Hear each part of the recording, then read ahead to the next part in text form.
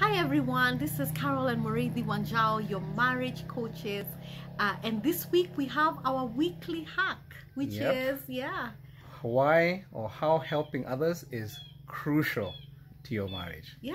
I remember when we first got married, and I imagined that getting to know one another and falling ever deeply in love was through having dinners and looking into each other's eyes.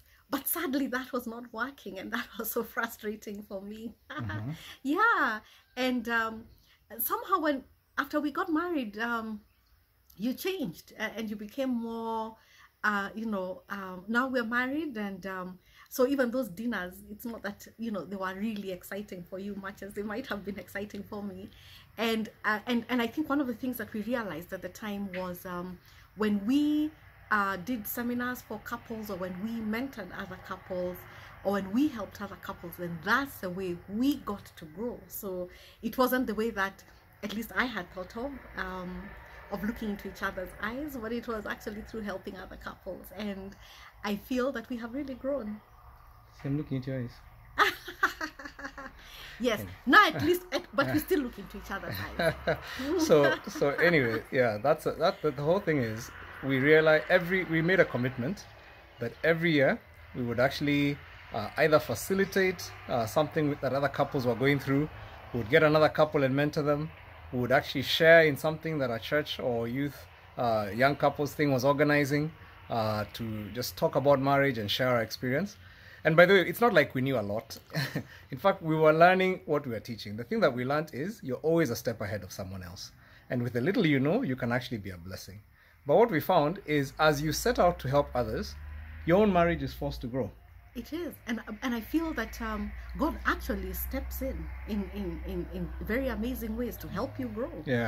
So there's something that God does. There's a blessing for serving other couples. So what we realize is, every time, sometimes we'd even be about to go in, maybe we're talking about conflict resolution in marriage, and we're sharing stuff we've read in a book, by the way, and then we'd get to the parking lot of the church and we'd have like major meltdown, like a crisis.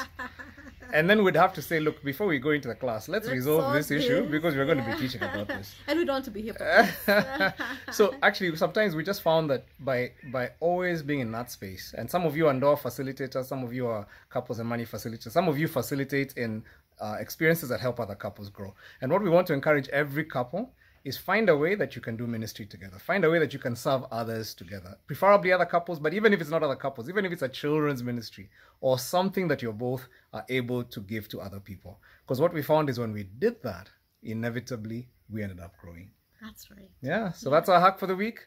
Find somebody, serve them, serve another couple, start something for younger couples in your family, your siblings, your nephews, join some place in your church where they're serving, and just figure out a way that you can serve others. Because what we found is, when you serve others, you grow. It's more blessed to give than to receive. Awesome. Well, have a good week and see you again.